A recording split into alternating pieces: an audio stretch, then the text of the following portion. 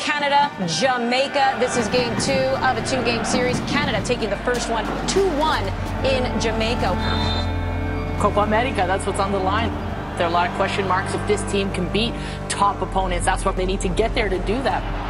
It's up on the Reyes foot, across to Davies! Blake again at the far end!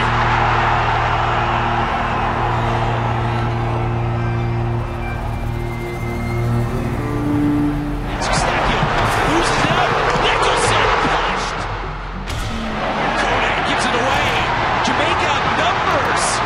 Has a step to Nicholson!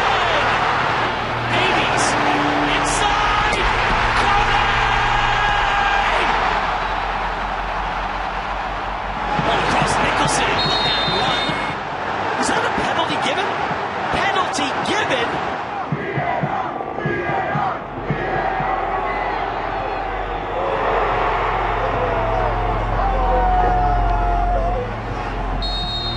It's all over. It's a Canadian collapse.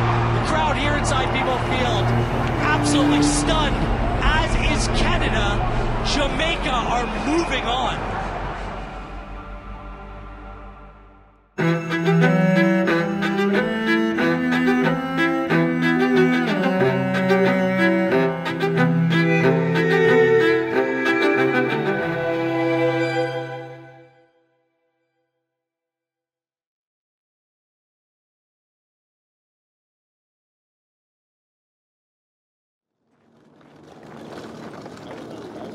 It is March 2024. 4 months on from Canada's frustrating loss to Jamaica in Toronto, the team has gathered here in Frisco, Texas. On this field, the men's national team will take part in 5 days of training that will lead into a one-match do-or-die playoff against Trinidad. The winner of the game will qualify for the 2024 Copa America.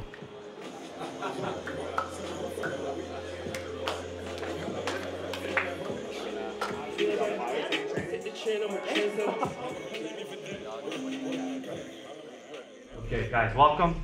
I'm going to touch a little bit on Jamaica, just a little bit. I'm not going to go too far back and go over stuff because all of you have had 10, 12, 14 games since then, and you've all lived different emotions at your club, last-minute goals, and all these other things that have happened. But what I want to talk about is what we could take from that game and what we could learn from that game that could help us in this next game, okay? And for me, what I want to talk about is the weak moments, okay? The weak moments in a game.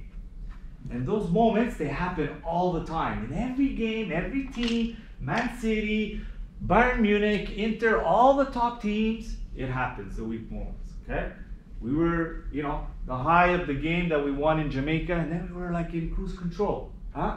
Everything's okay, and then bang, right? And the first thing, guys, the first thing is you gotta accept that weak moments, they're gonna happen.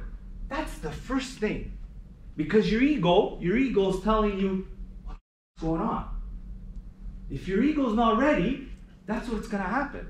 And what ends up happening is you get on your heels, you're second guessing, you're passive, and then in 4 minutes, it's 2 goals. And guys, well, I'm bringing this up because it's gonna be the same against Trinidad.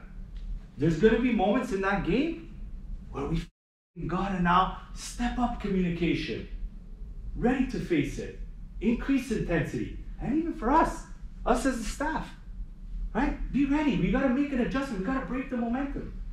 So it's about moving forward because as this team continues to grow, we're gonna be in these types of situations where we just gotta be resilient. And that's what I want within the group. I want that, and that's how we're gonna come together. Because right here, I feel it, I feel freshness. I feel an attitude, I feel guys that have come here that they wanna be part of the next journey. Because this is what's in front of us, guys. There's the opportunity of Copa America. 2 years, it just felt like I was in Qatar last week. But in 2 years, there's the World Cup.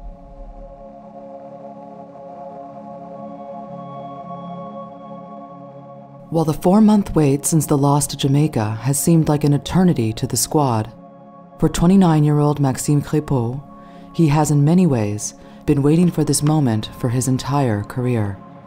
With veteran goalkeeper Milan Borjan not selected for this camp, Crépeau is now the senior man in Canada's goalkeeping contingent. This chance to play a starting role as the team looks to book its place at Copa America holds even more meaning to Crépeau, as he sustained a heartbreaking injury just 2 days before he was due to fly to the World Cup in Qatar. Oof, this was tough, man. That was really difficult. The final was November 5th. Got surgery November 6th, November 8th. I was supposed to be on the plane. And so, missing out on the World Cup the first couple of days, obviously the physical pain is incredible.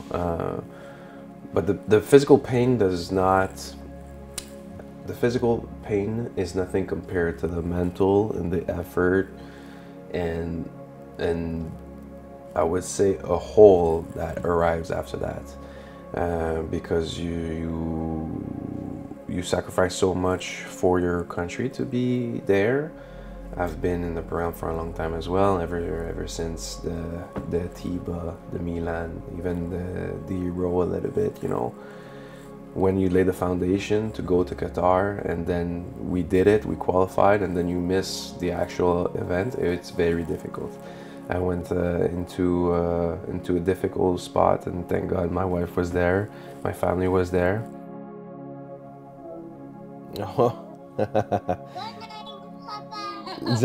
Allô Olivia, ça va? Okay. Tu dis bon match? Ah ben merci mon amour. Papa il joue dans 2 jours.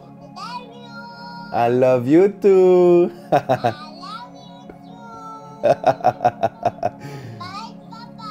Okay, ciao. Bye.